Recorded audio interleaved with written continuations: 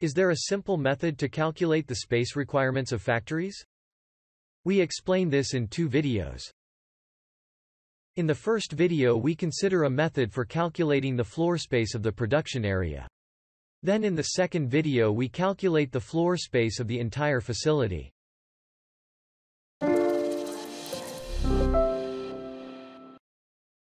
Now let's start with the first step, the calculation of the production area. So how does it work? We determine the floor space requirements based on the workplaces, each with its bounding box. What does it mean? The bounding box is the smallest area of an object within which the outline lies.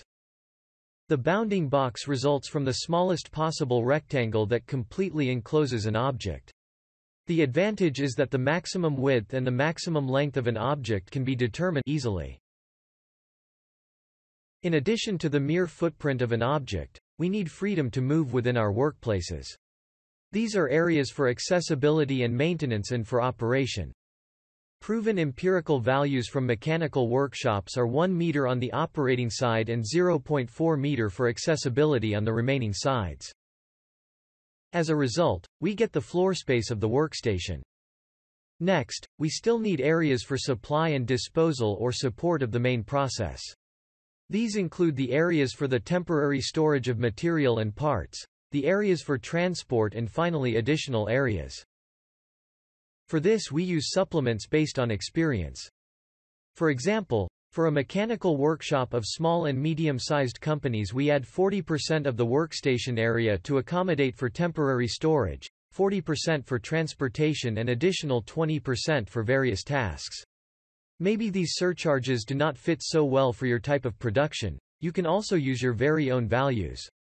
We sum up this calculation for each workstation and get the required footprint of the production area.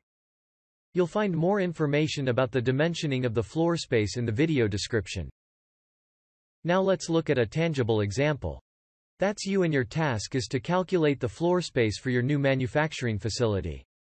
In this video, we focus on the footprint of the production area. So, what do we need for this?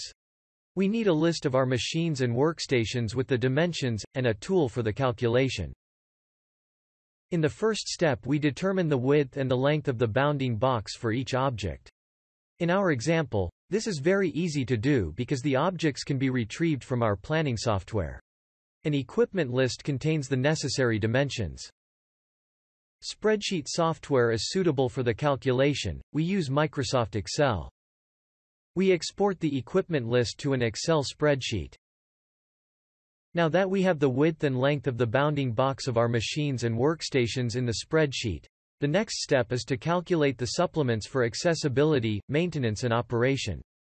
To the width we add 0.8 meter. To the length 1.4 meter. The surcharges are to be considered as a minimum and can be chosen even higher. We repeat this for all objects and thus get the sum of the floor spaces of the workstations. In the last step, we add the area required for supply, disposal and support of the main process. That's a piece of cake. We use the previously mentioned surcharges well known for mechanical workshops of small and medium-sized enterprises. Perhaps you can estimate these surcharges yourself for your type of production. We add 40% of the total workspace area for temporary storage, 40% for transportation, and 20% for miscellaneous. Simply put, we double the workstation area, thereby obtaining the footprint of the production area. We can now use the floor space of the production area to plan the layout. Layout planning on dimensioned areas is faster and usually leads to better results. It saves time and money. So, please try it out. In the second video we will show you how to calculate the area for the whole building based on the production area. You should also watch this.